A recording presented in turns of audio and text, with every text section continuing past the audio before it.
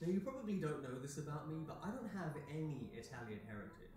And as shocking as that is, it means when I make a dish that's Italian in roots, and I make it wrong, I don't feel the weight of 1,000 Italian grandmothers shouting at me.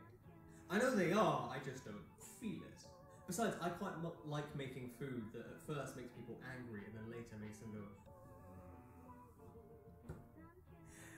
And with that said, this is my plum pepper pasta. It's actually spaghetti, but plum pepper pasta rolls off the tongue a bit nicer.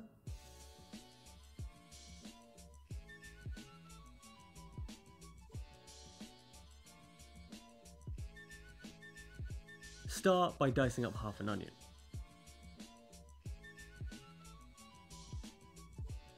Then thinly slice 3 cloves of garlic. Pull the stone out of a plum and cut the whole thing into 1 cm slices. De-seed half a pepper and slice that to the same thickness. Then roughly chop up a few leaves of basil and parsley. Bring a pot of water to boil and pop some spaghetti in it. Once it's al dente, pull it out into a bowl of cold water to stop it from cooking. Then put a pan on medium-low, throw in a large knob of butter, add in your onions and let them caramelize. Throw in your garlic and let that soften and caramelize as well. Add a big pinch of salt. Then crack in chili flakes and pepper to taste. The more the better, really. Turn your pan's heat up to medium and throw in your pepper and plums.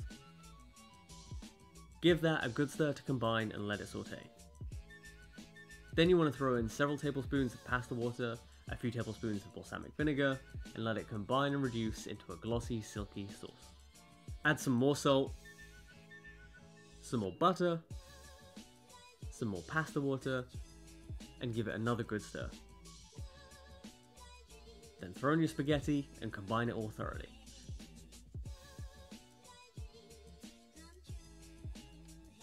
Pile it high on a plate.